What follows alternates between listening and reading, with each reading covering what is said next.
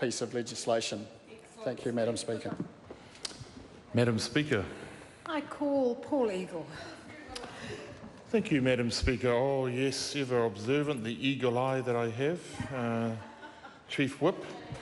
I haven't used that line before, ha ha ha. Look, it is the second reading. We've heard that from every other speaker here this evening. I want to acknowledge the Governance and Administration Committee, a hard-working committee, if not probably the best select committee. No one's listening, so that was a test of who's listening. Oh, there we are. There we are. We've got the Deputy Chair in front of me, and she's fairly feisty, and she keeps all the members, including from the government benches, honest and hard-working, and that's Ginny Anderson, the List MP based in Hutt South. Can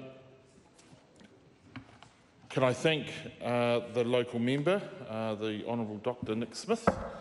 A local bill is important. These are things that are generally not put forward lightly.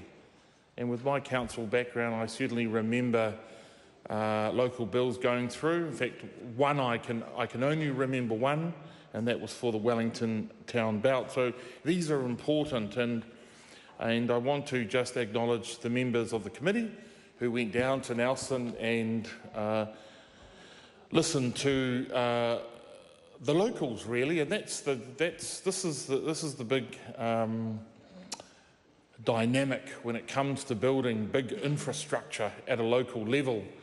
That often locals get nervous, and the Deputy Chair of the committee said that there were some hungry hippies who certainly weren't too happy with what was going on, but that is expected. And I think one of the things you learn in local government, and I can see three colleagues across the House there who have been leaders in local government, is that you do have to make the calls around the big infrastructure. This is core infrastructure too, water, and I'm not going to divert, Madam Speaker, into water and the issues with that. But I can well imagine, and not that there was so much competition to travel to Nelson to listen to these submissions that I missed out, but never mind.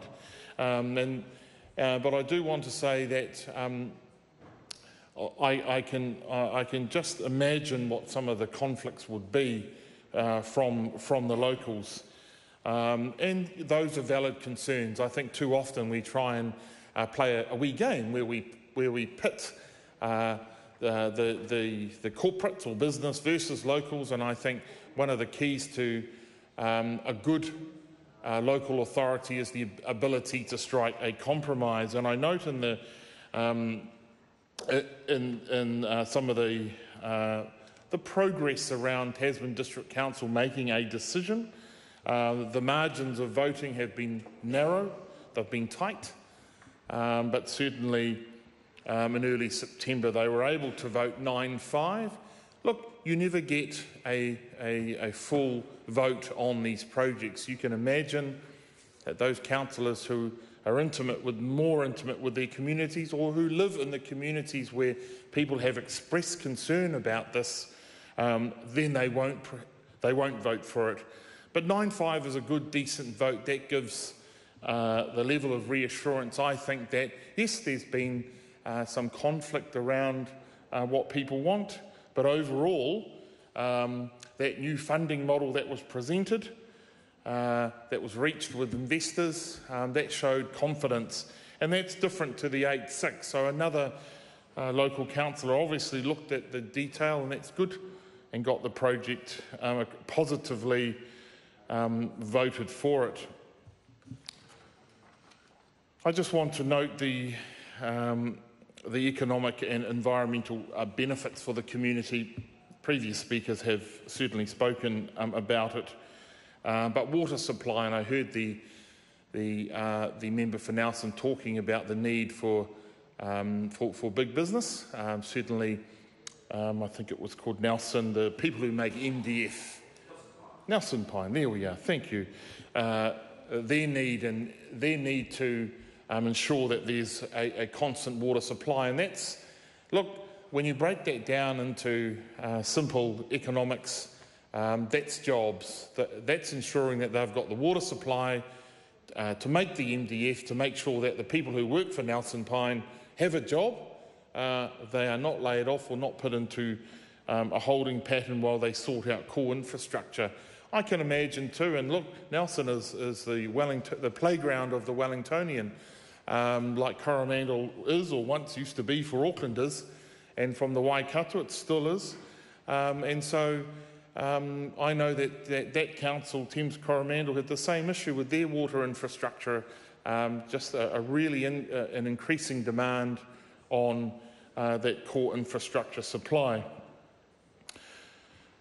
They've listed some growing urban communities here: Richmond, Nelson, Brightwater and Mapua. And the comment there is they want to avoid water shortage. And look, you don't need to remember back far to 2001 when they had the big dry. And certainly this will stop that. This will ensure that the water supply will be consistent. And look, sometimes we forget that it is Tasman, but there's also Nelson. And one of the things I notice on visits down there is that there's more collaboration between Nelson City and Tasman District, and I think that's good. In terms of I'm sorry to interrupt the member, but the time has come for me to leave the chair. The House will resume at 7:30.